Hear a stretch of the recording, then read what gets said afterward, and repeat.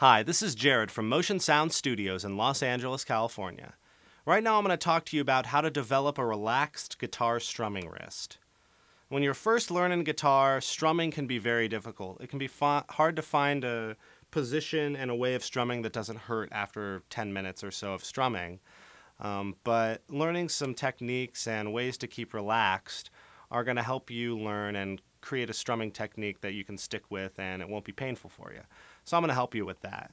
The main thing when you're learning how to strum with your guitar is learn how to keep your wrist relaxed.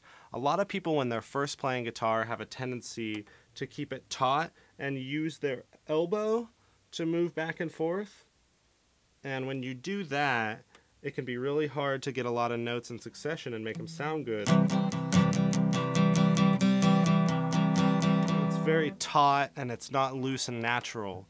And what you really need to do is shake out your wrist and keep it loose. And when you're first learning how to do these strumming techniques, it shouldn't even sound good. It should just be you kind of learning how to just let your wrist fall across the guitar. And that's going to help you get out of the habit of keeping it taut. And once you get comfortable with your wrist, then just doing basic alternating pick things, letting your hand come up and down naturally and falling.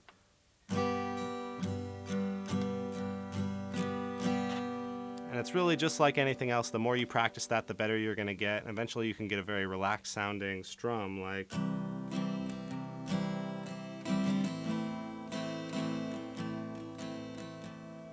And because I'm not playing it so hard and so taut, it really sounds nice and gentle. And that's what we want sometimes. So this has been Jared with Motion Sound. Today I taught you about how to develop a relaxed guitar strumming wrist.